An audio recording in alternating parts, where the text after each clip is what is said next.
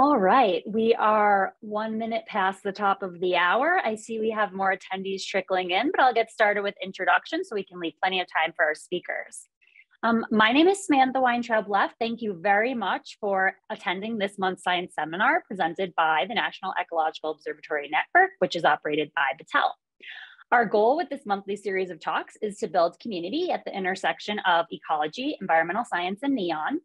We are very excited to have Roland Kays and Arielle Parsons with us to speak at this month's science seminar.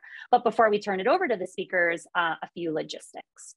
So first, we have enabled optional automated closed captioning for today's talk. If you would like to use this feature, please find the CC button in your own personal Zoom menu. The webinar will consist of a presentation. The speakers will both be presenting, followed by a Q&A. Now, as you think of questions throughout the talk, feel free to pose them in the Q&A box, and we'll facilitate a discussion at the end. There should also be opportunity to ask questions over audio. So when we get to the Q&A period, feel free to raise your hands, and we should have time to unmute and take a few questions. NEON welcomes contributions from everyone who shares our values of unity, creativity, collaboration, excellence, and appreciation. And this is outlined in the NEON Code of Conduct, which you can find linked on the bottom of our Science Seminars webpage, which I have also put in the chat and I will share again. So please check out our Code of Conduct. It does apply to all of the NEON staff, as well as anyone external to the NEON program who's participating in an event. And of course, we don't expect this from our beautiful community, but anyone who would violate our principles would, of course, this would be grounds for removal from the meeting. This talk will be recorded and made available for later viewing on the NEON Science Seminars webpage, which I'm showing here. So all of the talks, when there is a recording, you can just click on that and that will take you to the recorded talk on our YouTube page. To complement these monthly science seminars that we're giving, we are also hosting related data skills webinars that teach people how to access and use NEON data. You can register for those on this same Science Seminars webpage. You just keep scrolling down. You can learn more about the data skills webinar. And the one coming up at the end of January is extremely relevant. Our own Sarah Paul, who you'll hear from in a moment, is going to go through a tutorial of introducing the NEON small mammal data. So we hope you can join us for that if you're interested. And lastly, we are soliciting nominations for the 2023-24 round of speakers for this very seminar series. So please consider nominating yourself or a colleague today by filling out this form, which is linked here near the top of the seminar series webpage. Okay, that's it for me. Now I'd like to turn it over to Sarah Paul to introduce today's speakers. All right, thanks, Samantha. Yeah, I'm very pleased to be introducing Dr. Arielle Parsons and Dr. Roland Kays, and they're going to be giving a joint presentation on NEON mammals, large and small. So Dr. Arielle Parsons is a research scientist in the Alexander Center at the Lincoln Park Zoo. She's a quantitative ecologist and population biologist, and her work focuses on wildlife population dynamics, movement, and interspecific interactions. And she's worked extensively with large-scale ecological data sets and citizen science observations on a range of questions like global change impacts on mammal abundance and modeling factors that affect disease risk in humans. And then Dr. Kays is a professor at North Carolina State University and director of the Biodiversity Lab at the North Carolina Museum of Natural Sciences. And his work focuses on ecology and conservation of mammals using camera traps and animal tracking to study animal movement. And he's also the co-founder of camera trapping database Wildlife Insights and the animal tracking database MoveBank. So with that, I'm very excited to turn it over to the speakers, and I think Arielle is going to start. Great. Thank you so much, Sarah and Samantha, for inviting us here. Roland and I are really excited about presenting our work. We'll get this started here. All right.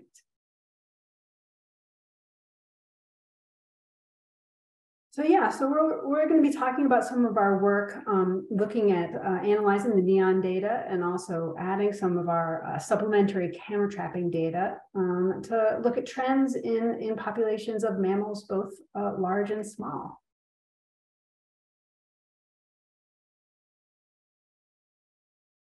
So we're living, as everyone is no doubt aware, in this age of relatively rapid change across the planet, from rapidly increasing human populations, which comes with it rapid habitat destruction, deforestation, and then of course climate change.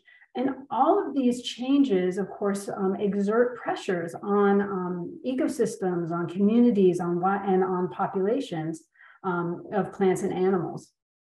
And, so to really kind of understand these pressures and how these pressures might be influencing population change over space and time, we need to collect huge amounts of data across these really large spatial scales, but also these really long temporal scales. So these kind of yearly or monthly data, and have the ability to really analyze them on a variety of species and locations and scales to understand how these changes are influencing populations, communities, and ecosystems, and ultimately if there's some way that we can mitigate, of course, these changes.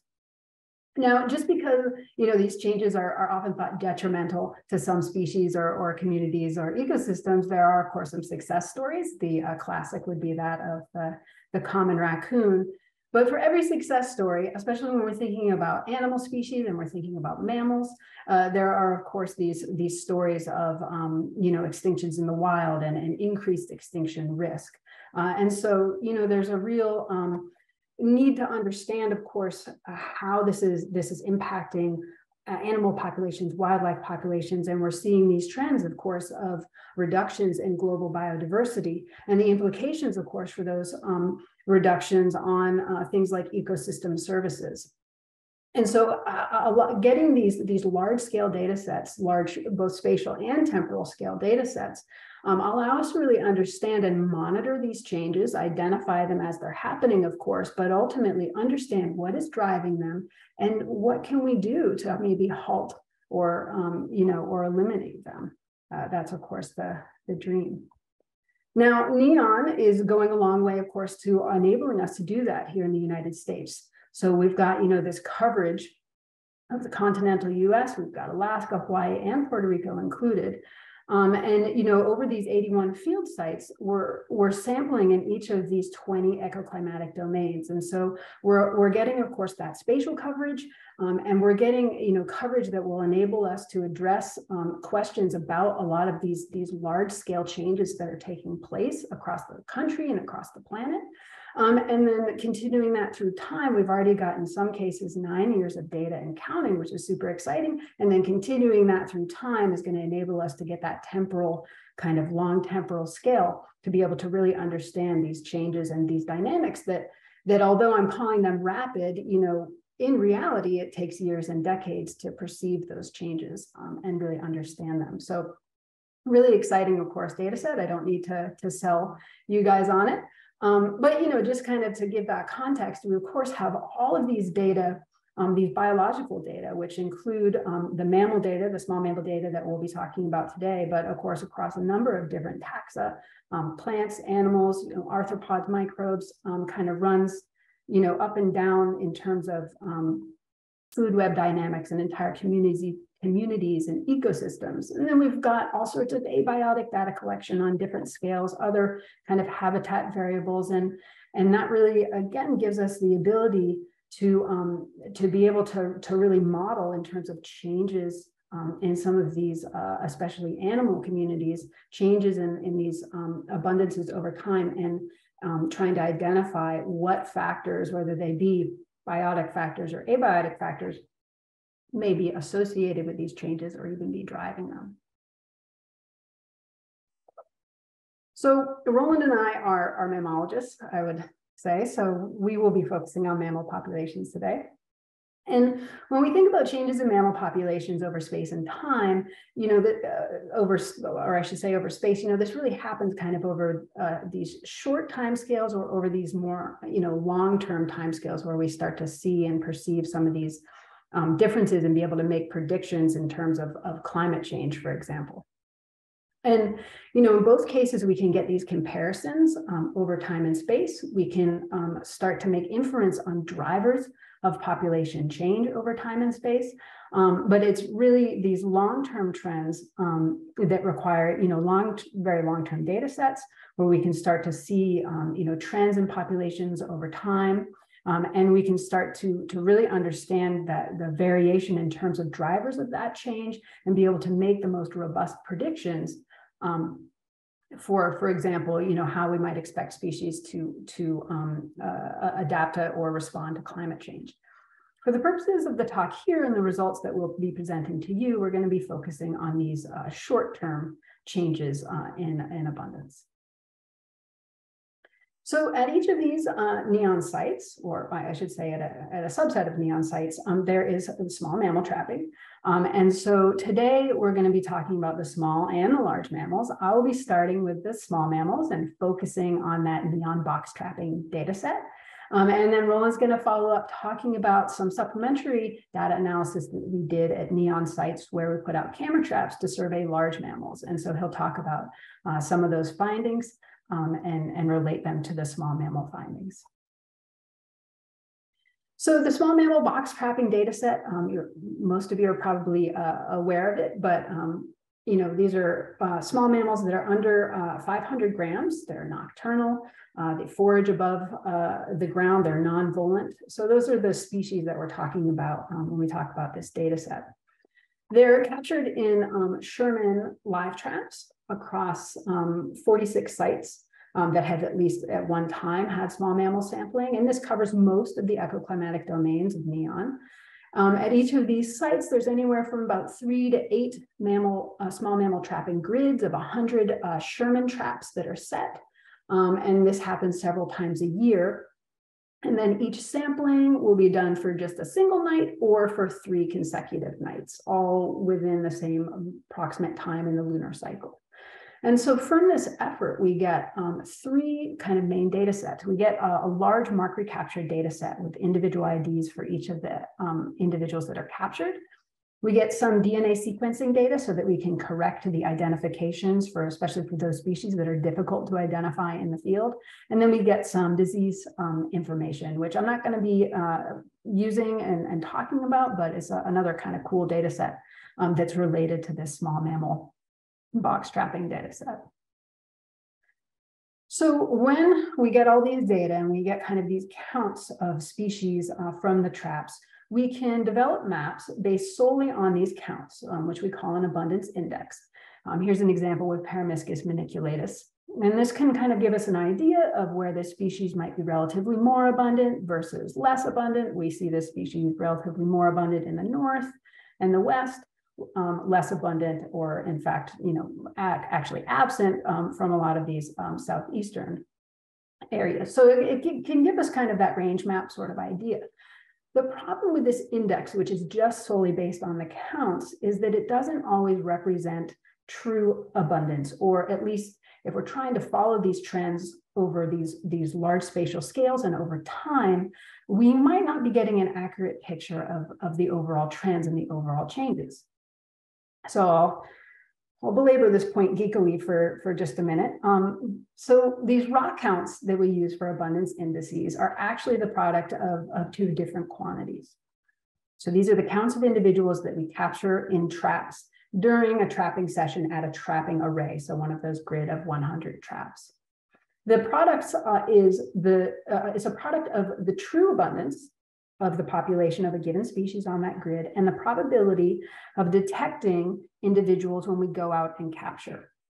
So that if P, the detection probability, is 1, then we would be capturing all of the individuals in a population every time we went out and trapped.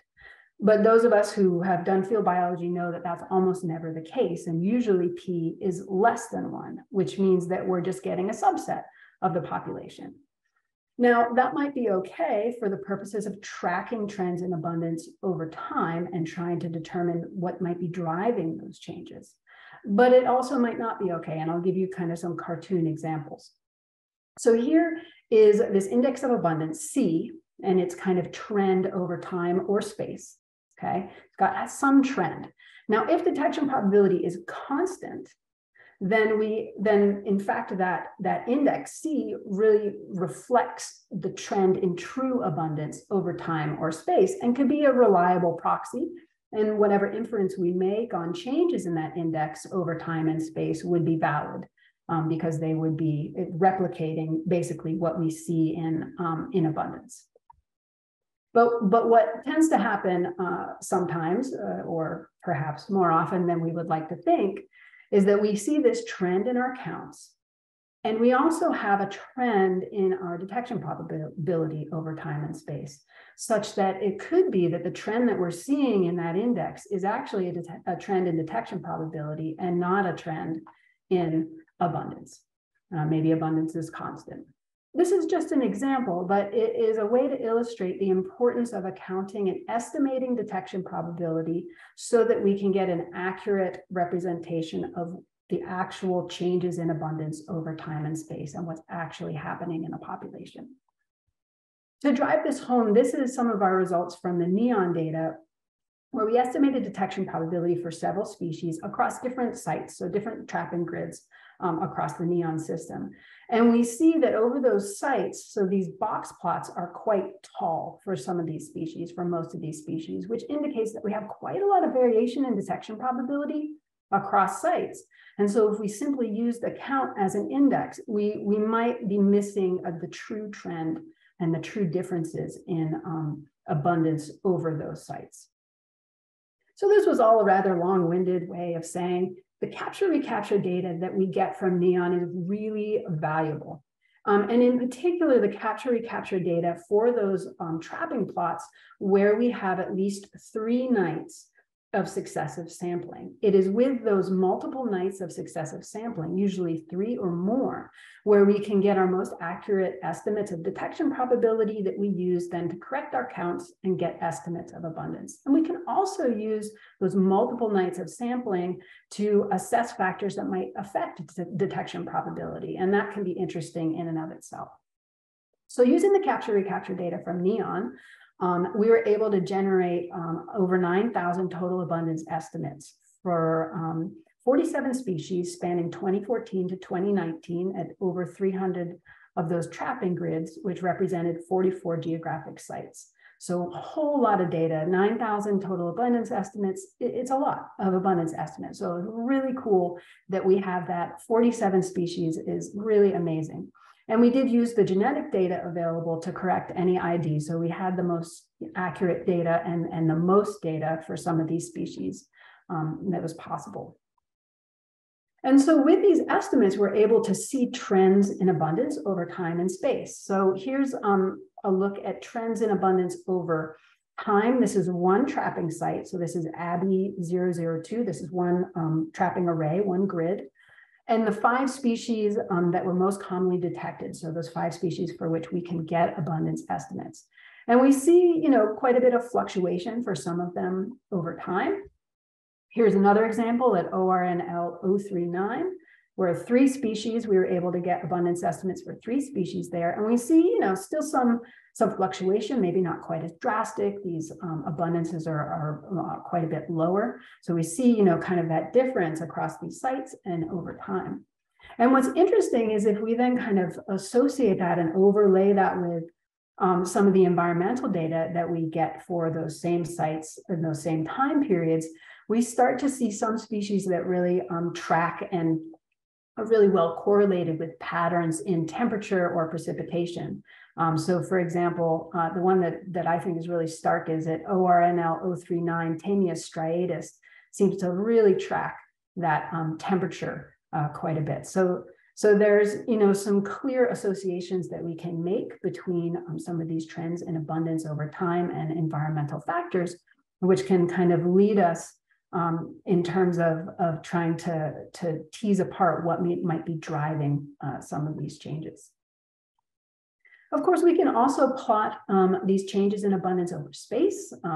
Traditionally we would do that with a map, kind of like this, where we can see where are we detecting a given species. This is Peromyscus maniculatus. Where are they found at their highest abundances versus their lowest abundances? And, so that's really useful in terms of range and understanding how ranges might shift and change, and understanding how different environmental factors at these sites might be supporting or, inhibiting potentially these high abundances. One other way that I like to look at that, and that we've been looking at it with the NEON data, is with what we are calling niche plots. And so this is kind of a way to look at those spatial trends, those spatial patterns in terms of environmental factors. So here we're looking at the abundance of dipodomys ordii along the axes of temperature and precipitation. And so we're getting the frequency of their abundances, so weighted by their abundances, such that the yellow color in that plot is showing us where we are finding them at their highest abundances.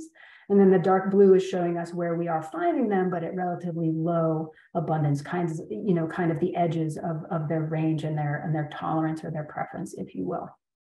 And so what we're seeing in the yellow is that, this species is a high temperature species and a low precipitation species. And of course, for the small mammal biologists out there, this is not news. This is, of course, an arid species, but, we kind of can get this pictorial idea of their range and of their habitat preferences, of their environmental tolerances from these niche plots. And then over time, we could track any shifts, as environmental conditions change or as new species are introduced to the community. There are lots of different ways that we can kind of look at trends in these associations over time and space. So far I've talked, given you some population comparison examples with the NEON data, this NEON small mammal data, and I separated them to those over time and those over space. But the beauty of course, the NEON data is that we have both, and we can make these simultaneous, this inference on simultaneous spatial and temporal patterns, which is really exciting. Again, like one of the real strengths of the data set and of the continued monitoring of these sites. So here's kind of an example of what I mean. This is not from NEON data, this is from eBird, but it's the same idea where in the red, we have areas where the wood thrush over time, wood thrush abundance has gone down. And in the blue are areas where wood thrush abundance has increased. And so trying to understand, of course, what is driving those changes is the key. Can we determine what's happening there and why this range is essentially shifting? Because of course, then that helps us understand how these global changes are affecting wildlife populations and maybe what we can do. So to get that with the NEON data, we used a modeling method which is called GJAM. It's generalized joint attribute modeling. And in this case, I'm looking at modeling changes in abundance over time as a function of three components, okay? Dispersal, not a big deal for small mammals, so we can, more or less ignore that, but still, a component here of this model. The environment, so environmental factors, of course, like climate, habitat, what are the preferences, what are the needs of each species within a community. And then we can make this is a community level model, so we can actually incorporate other members of the community and assess species interactions. And in the small mammal community, we're talking competition. So how do these three components ultimately affect or contribute to changes in abundance over time for each member of the small mammal community that we sampled, or at least that we're able to estimate abundance for from the NEON data. And so this is a dynamic version, so it allows us to look at this over time. And the input is those true abundance estimates taken from the capture-recapture from the NEON data set. And this all comes from Jim Clark at Duke, if anyone's interested in this paper. And so when we run this model on the NEON abundance estimates that we generated, we can rank what is the relative importance, what is the relative sensitivity of changes in abundance over time to those three components: the environment, dispersal or species interactions. And so we've got here 16 species from the NEON data set. And we can see that environment in the orange ranks significantly higher than the other two components for almost every species, meaning that the environment is more important in terms of being a potential driver of changes of abundance over time. It's more important than dispersal or species interactions for most members of this community. And so that environment encompasses several things. And we did include covariates for food availability, so mast, grass seeds, so those measurements that come from the NEON data, understory, leaf litter, other measurements that are part of the NEON data set. But above all, it ended up being climate that was the most important environmental factor in terms of changes in abundance over time for these species. In particular, temperature and precipitation ranked much more highly even than mast availability or grass seed availability. Now, just because the environment ranked higher than species interaction for almost all of the species in the community doesn't mean that we weren't able to identify some seemingly important interactions between species, so competitive interactions in this community. So here we are looking at the effect of the density of species 1 on the y-axis on the growth rate of species 2 on the x-axis. And the darker colors represent pairwise competitive interactions that were particularly strong, okay, where species 1, in this case, either Paramyscus maniculatus or Paramyscus leucopus, seem to be exerting an effect in terms of their density at higher densities in suppressing the growth rate of these 4 other species down below. So this is an indication that in some cases, there are some strong interactions potentially in these small mammal communities. Now, whether or not they're having a big effect is unclear and deserves some more study, but we did find a couple interesting things. I'll just give you a couple examples here as I wrap up. The first, so these were 2 species, Paramyscus maniculatus and Paragnathus flavus, which we identified as having a strong interaction or a relatively strong interaction in this community. And we do see a pretty clear negative relationship in abundances, where, at high abundances for Paramyscus, we tend to get low abundances for Paragnathus. So that certainly supports some sort of competitive interaction. What was more interesting to me was this relationship kind of played out along gradients of environmental factors. So in this case, I'm going to show the example of temperature. So here we are looking at that frequency weighted abundance, I should say abundance weighted frequency for Paramyscus maniculatus. So kind of again showing, where is their temperature tolerance? Where are they found at the highest abundances? And that's at that peak of the curve there. This is where we find Paramyscus. And the purple here is that same abundance weighted frequency of Paragnathus in the absence, so at sites and during times when Paramyscus is absent. And so we see quite a bit of overlap with, along that frequency, abundance weighted frequency of Paramyscus. So they're using, similar temperature kind of ranges. But here's what it looks like in the yellow when Paramyscus is present. And we see that Paragnathus is either not present or present at very, very low abundances at sites and during times when Paramyscus is present.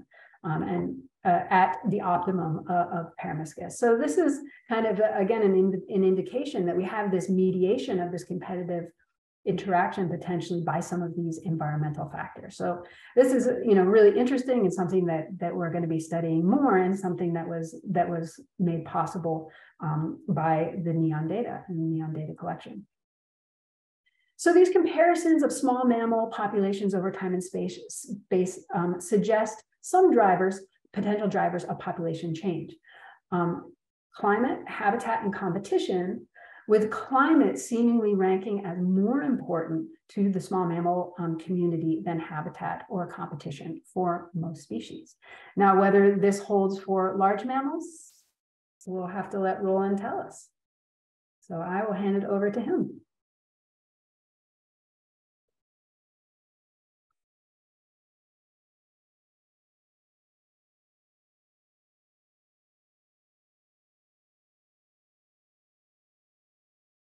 All right. Hi, everybody. Thanks, Arielle. I'm going to jump in now and go on to talk about some of the large mammal stuff that we did with camera traps. Some similar questions, some different questions. Unfortunately, not getting to competition, but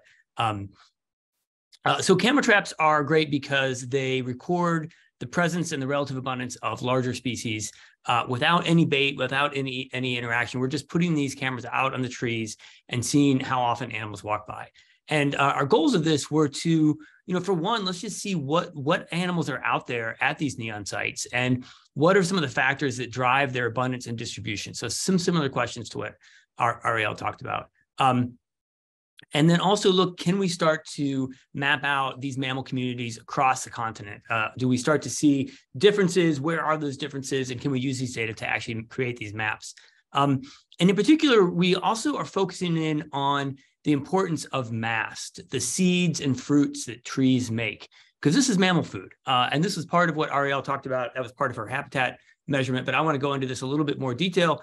This comes from our, because here's some mammals eating mast, right? Obviously important for a lot of the squirrels, but also a lot of the larger mammals. Here you can see a gray fox with some seeds in his mouth.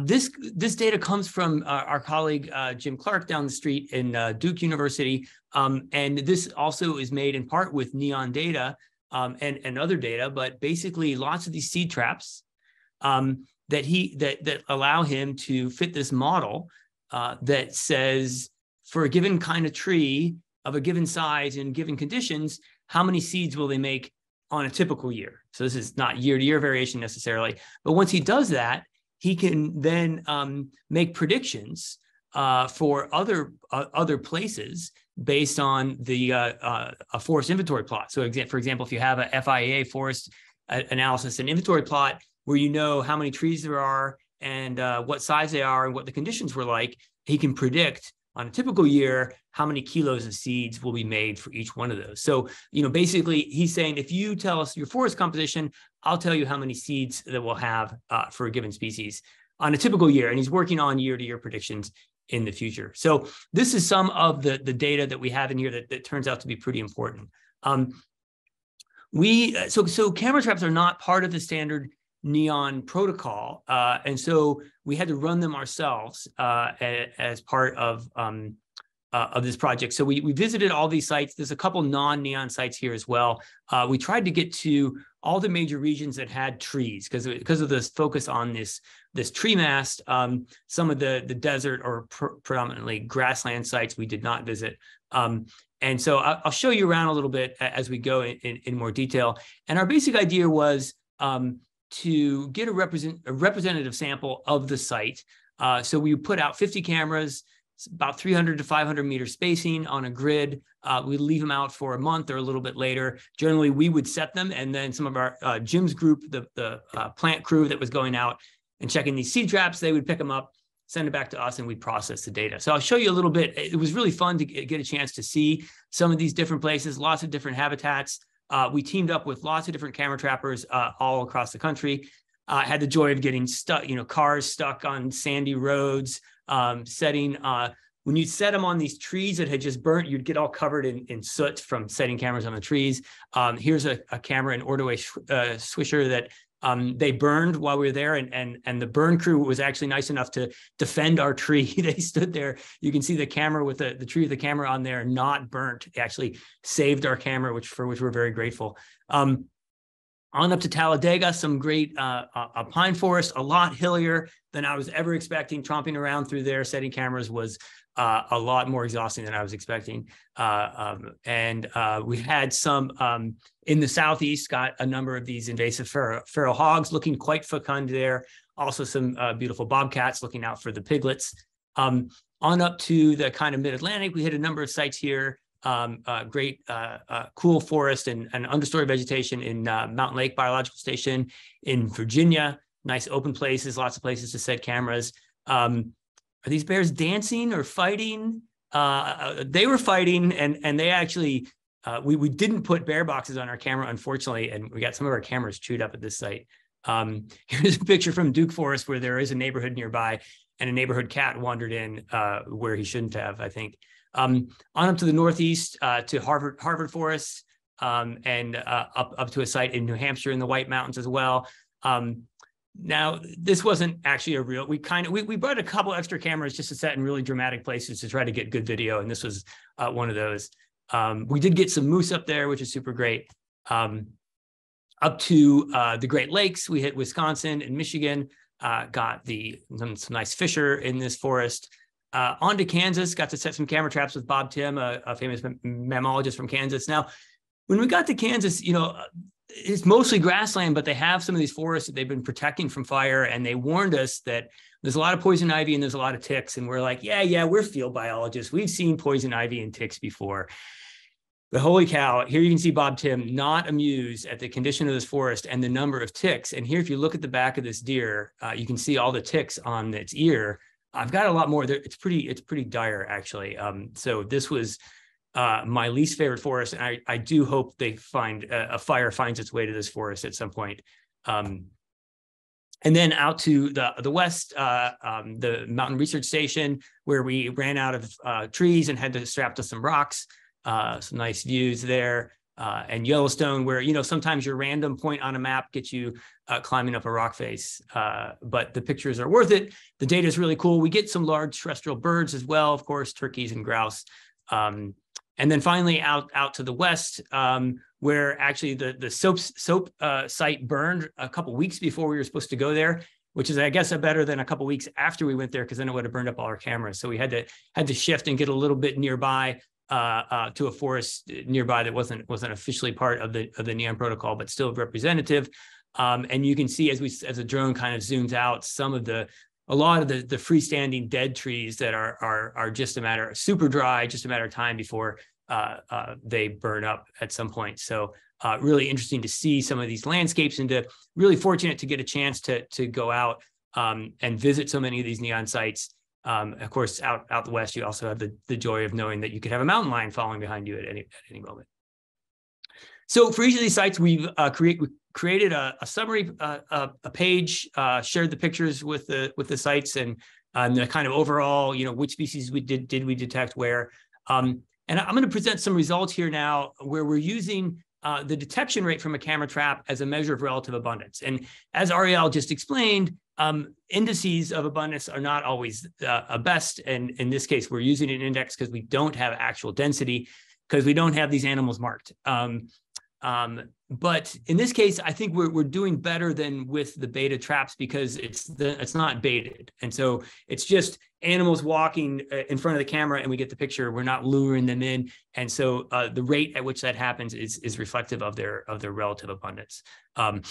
So that's the measure that, and I'm happy to talk more about this if there's some questions about that.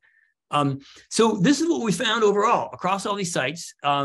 The size of the pie chart represents the relative abundance of all of these terrestrial mammals. The color shows some of the different sort of general ecological types.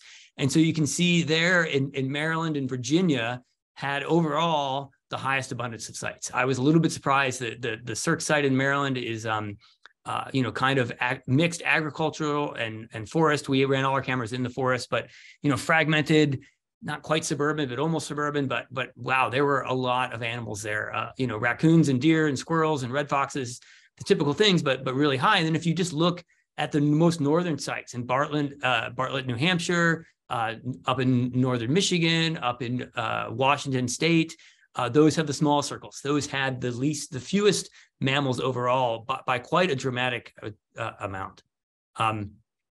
And now, if we just do a PCA on these mammal communities, we can the principal component 1 there on the x-axis is sort of overall abundance. Basically, you're seeing the sites on the right had overall more animals, and the sites on the left had fewer. And the next index, the next sort of axis of the next most important amount of variation are the sites at the top that had more rodents and rabbits, and the sites at the bottom that had more terrestrial birds. So Florida had quite a lot of turkeys, and Mountain Research Station and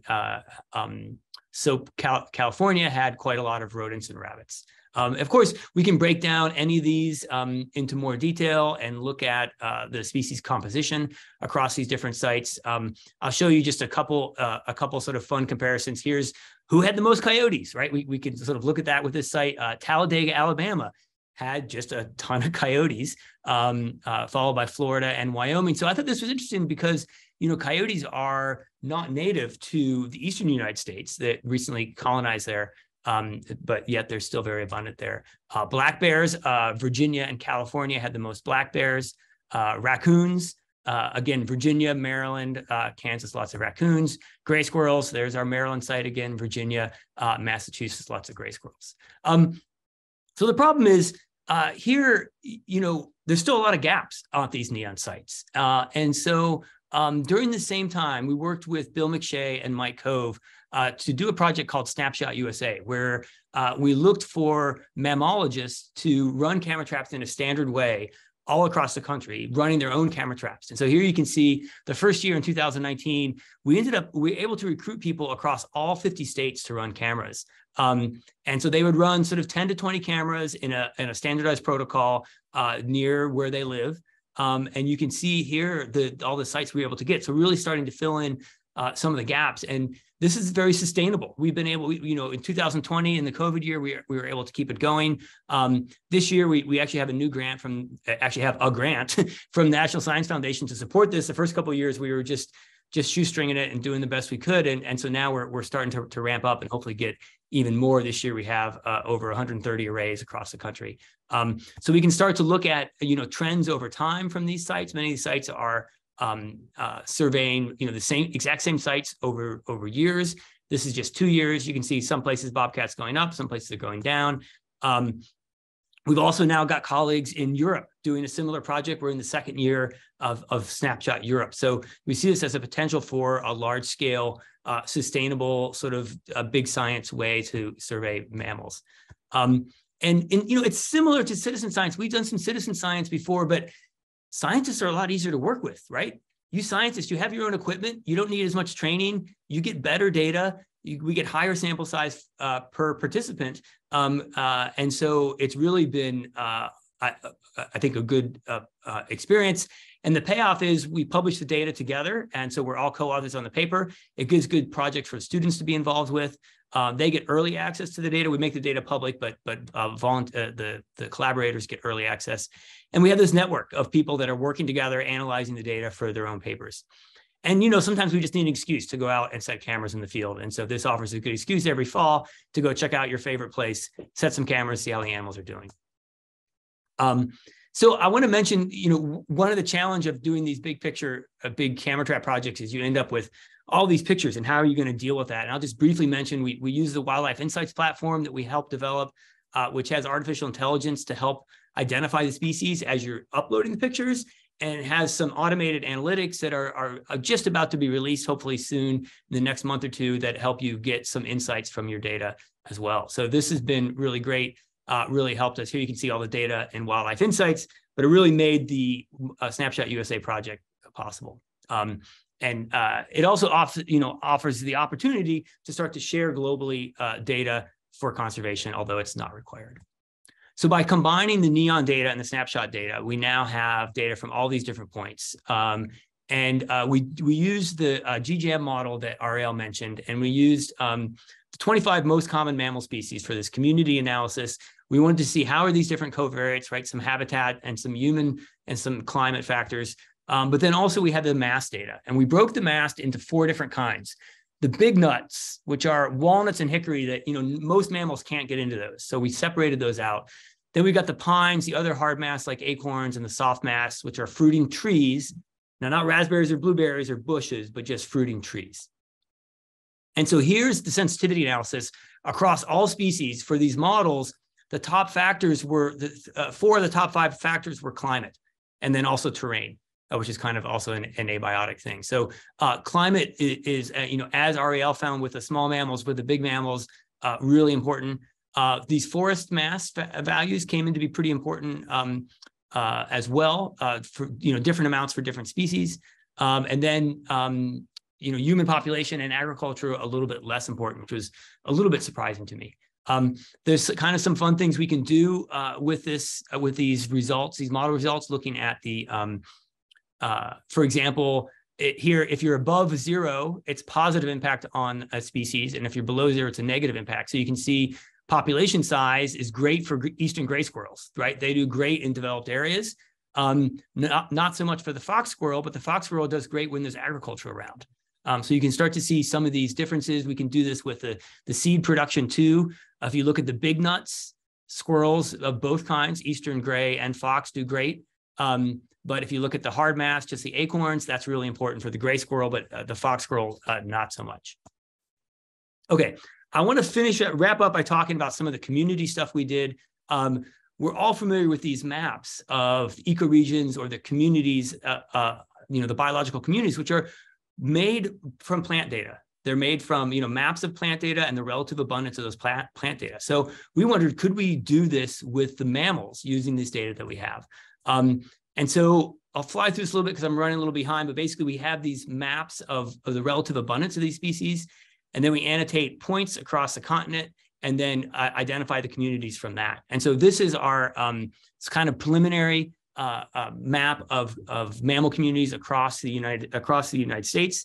And you can see the first break is the orange and the green, right? If you look at the hierarchy there on the right, which is east and west, which is kind of interesting. And then as you go in the eastern United States from north to south, you start to get different communities. And in the mountains, it's less of a north and south, and it's more of an elevational factor that breaks that down. So you can see how these play out. And for each of these, we can also look then, what are the animals that are there, right? And how common are they? And so on this graph, this is showing the relative abundance of all the different species.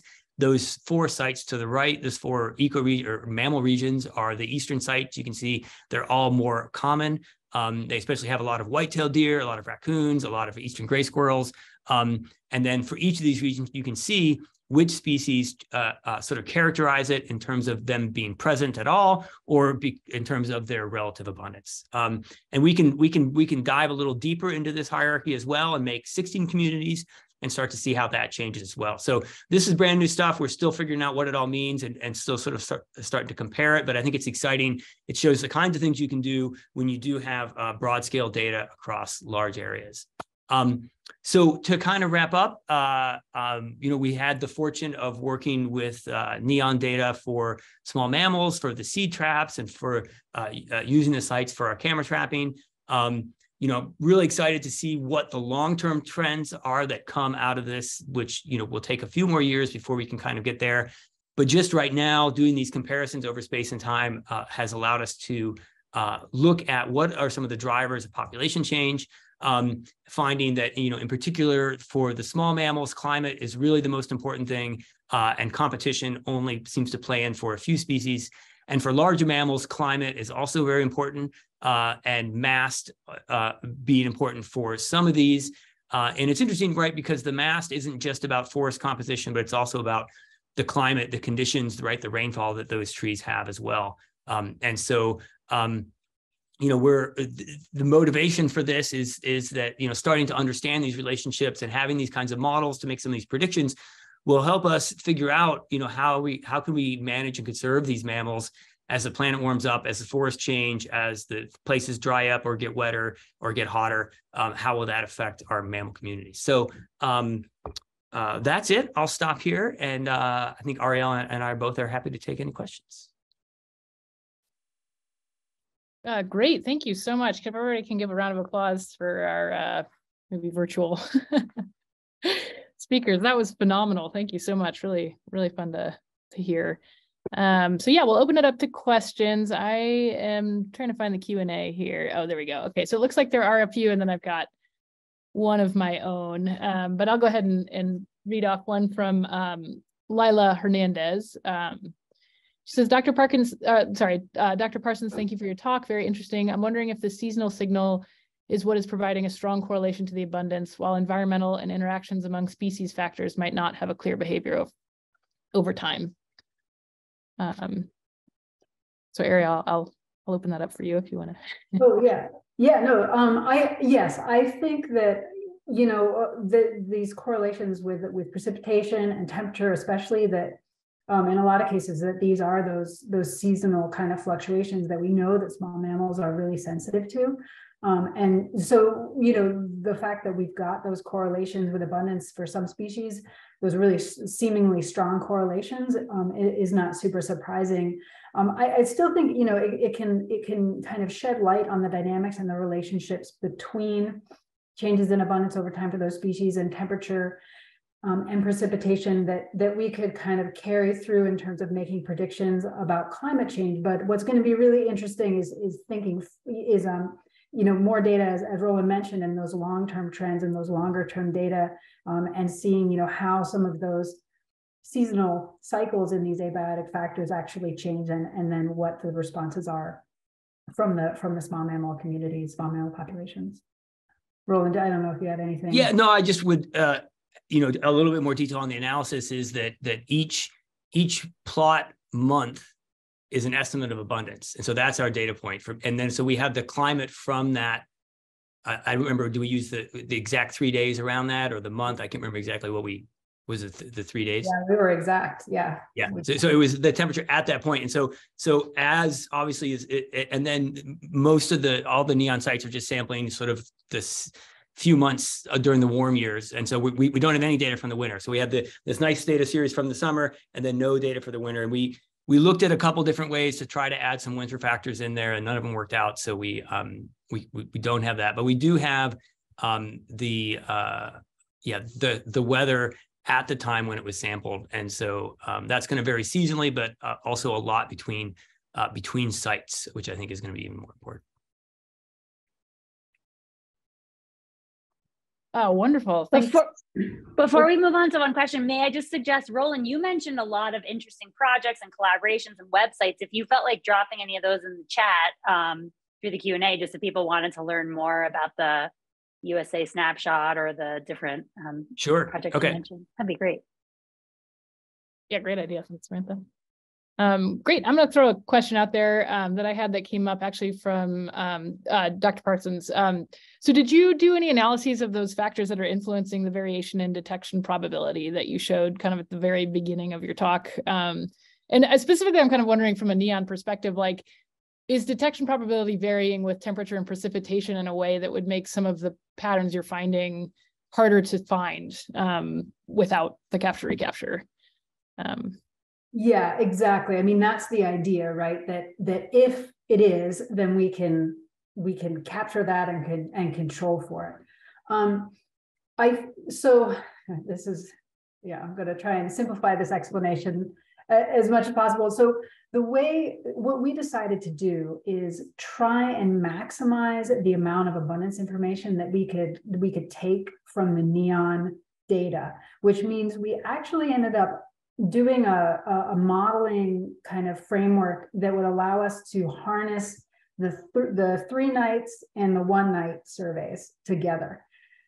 So that maximized the number of abundance estimates that we could get, but it meant that we could not model variation in detection probability over space and time, except the fact that it was allowed to vary between sites and between months at a site, but we couldn't model it as a function of covariates, right?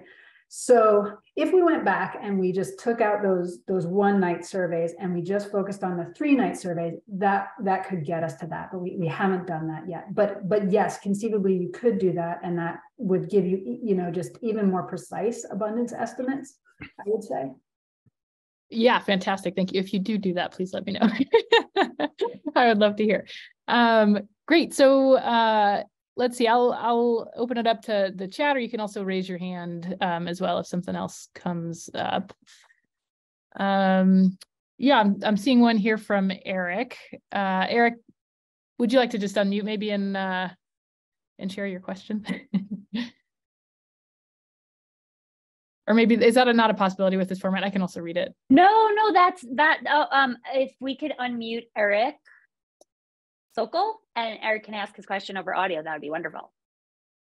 Thanks. Yeah, I just was unmuted. Can you hear me? We can. Okay. Yeah. My question was for Dr. Kays, And kind of following up on the detection probability thing. And I was just curious if detection, if how you handle detection probability with these passive traps. For example, like I know there's work on, how personalities might differ among populations, or, animals with different dispersal abilities might be more likely or less likely to get captured in passive traps. And, this could interact with landscape type, like if you're in a dispersal corridor or not. So I know that can get complicated, but I'm wondering if just your replication is so high that in your placement was random that it just washes out, or just kind of would be curious about your that's the idea is we don't go out and try to find the best place to run a camera trap. We go out to the GPS point and then that's it. And so we're trying to get a representative sample of the species that are out there. And so, for sure, sometimes a camera might be in a corridor where animals are cruising a lot, but then there's going to be another camera that's in a non-corridor. And so we're hoping that it just washed out. We did an analysis a couple of years ago. I can drop the link in the chat where Arielle was on this paper. We looked at a bunch of existing camera traps to try to figure out studies to try to figure out how many sites do you need for that to work, to kind of have the variation level off. And it was sort of in the 40 or more was a typical. It's going to vary from place to place, but 40 or more. So we're hopeful that our 50 is enough for that. Cool, thanks for that. Really interesting. Great. And there's another question here. It says, how do you overcome the challenge of comparing relative abundances of mammals between sites when cameras are not set up at the same time at each NEON site throughout the US? Yeah, so we try to hit it at the same season. We looked at growing degree days across the sites. And so we hit Florida and Alabama a lot earlier in the year, and Colorado and other places later. So the seasonality can matter. Obviously, some animals hibernate. So you run a camera, then you're not going to get them at all. And there's some other seasonal aspects to it. So we tried to, for the NEON sites, we tried to make that as consistent as we could. Obviously, there could be some year-to-year variation as well. In our Snapshot USA stuff, we find the spatial variation is way, way higher than the year-to-year variation at the same site. So that's kind of what we're focusing on in this analysis is what is the spatial variation without, we don't have the time series to do what Arielle did to look at the temporal variation as well at the moment, but hopefully we will eventually. Fantastic. Samantha, do we have time for one more, you think, or should we start? I think we could do one. Let's do one more quick question. Okay, great. There's one from Courtney as well about just how NEON samples tend to dominate, sample in the dominant habitat types. And so it's just kind of getting your sense for how more rare habitat types, if they were sampled, would affect the results. So this is coming from a plant perspective, I think, where rare habitats hold a lot of richness at the landscape scale. And so how do rare habitats and small mammal abundances relate? Yeah, no, that's really interesting. And it's not something that we've looked at a heck of a lot in terms of with our analysis of the small mammals. We were pulling kind of proxies. We were correlating proxies of habitat, massed production, grass availability, understory kind of thickness, a lot of these measurements that NEON takes at these sites, but not anything more specific about the habitat types themselves. But obviously, if you have low representation of some of those variables among all the samples that you're collecting, then it's going to wash out any contribution that has. To kind of the abundances. It's hard because you want to sample the dominant habitat types, or you want to kind of stratify amongst the habitat types that are available, really, to get the most kind of representative sample in my mind. Yeah, I think to just add, this wasn't really a diversity study. We weren't trying to find all the species that were there, in which case we would do that. But both Arielle's analyses and mine focus on the most abundant species.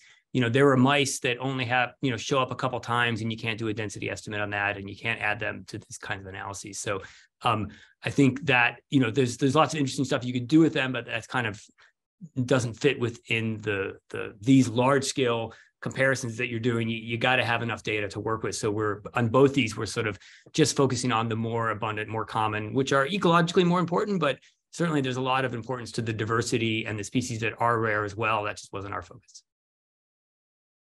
Well, thank you all so much. We have reached the end of our hour. I know there were more questions, but this was a fantastic presentation. Thank you so much for coming.